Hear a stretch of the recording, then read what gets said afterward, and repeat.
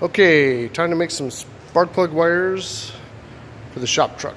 Got the carburetor on mostly, got a little couple odds and ends. Didn't have electric choke before, so I'll have to get that wired up, but that's minor for now. There's my little commercial for MSD brand Street Fire spark plug wires. Put these on my Malibu and they were awesome. I didn't realize how bad my old wires were. They looked good, but they weren't good on the inside. So within the box of the generic, this is just a generic build your own kit, which I love. Got a crimper here.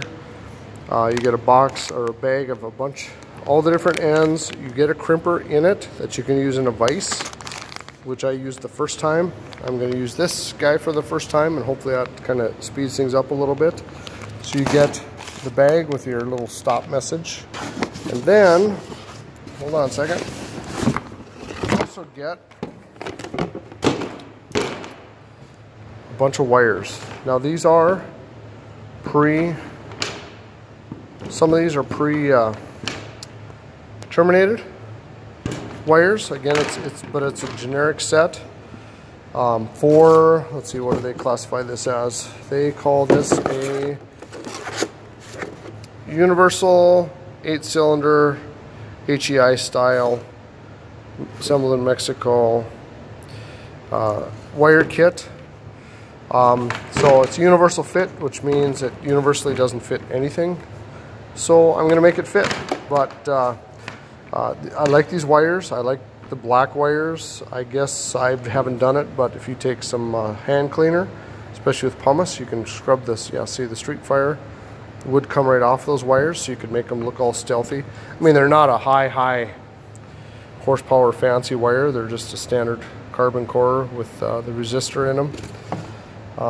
Yeah, 500 ohm, helical wound, Kevlar core, 8mm. So high heat boots, but they're affordable.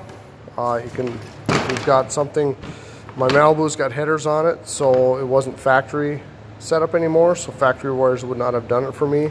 This is a factory setup, at least for now, until I decide to do something else. But this thing just has to run for me, so I can get on to other projects.